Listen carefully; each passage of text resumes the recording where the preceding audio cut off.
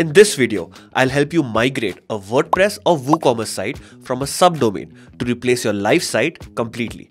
We'll use a free plugin called Migrate Guru for this because it causes zero downtime, works with all major web hosts, and takes just a couple of clicks to use. Firstly, if you're using a caching plugin, please clear your caches and disable it.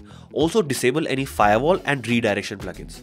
These plugins can cause issues during migration, so you can re-enable them after it's done. Secondly, please take a backup of both your subdomain and the site that you want to migrate to. This may feel tiresome, but it's really important. We need to make sure that these are complete backups and 100% reliable.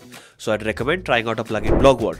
Lastly, if you have transactions happening regularly on your WooCommerce or WordPress site, please use a plugin like this to put it into maintenance mode.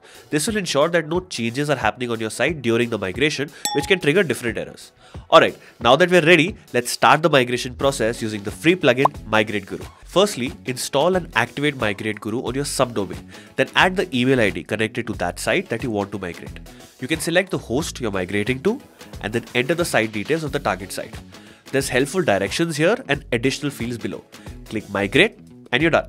Now we'll go back for a moment because if your host wasn't mentioned on this screen, then you can select cPanel or FTP. If you don't have these details, here's how to find them. Then just click Migrate and that's it. Your site will be moved. Now, I have 3 bonus tips that you should do after migration. Firstly, disable maintenance mode and clear all the caches of your site. If you don't know how, check the first pinned comment below. I'll add a link to a blog about this. Then, re-enable all the plugins that you deactivated before. And lastly, some visitors may end up on your subdomain and see a 404 error. So we should redirect that URL to the new main site. Let me show you how. First, log into your FTP client, then go to the server menu and enable the option to see hidden files. Then we find the htaccess file and download it. Next, find the line with hashtag begin WordPress and hashtag end, and between them, add this line of code that I'm showing here. Replace example.com with your main domain name and subdomain with the name of the subdomain that you have moved. For this rewrite rule line, only put www in it if your URL actually uses it. That's it.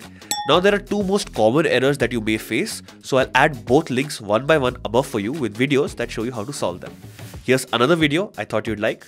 This is Julian, your friendly neighborhood geek, and I'll see you again next week.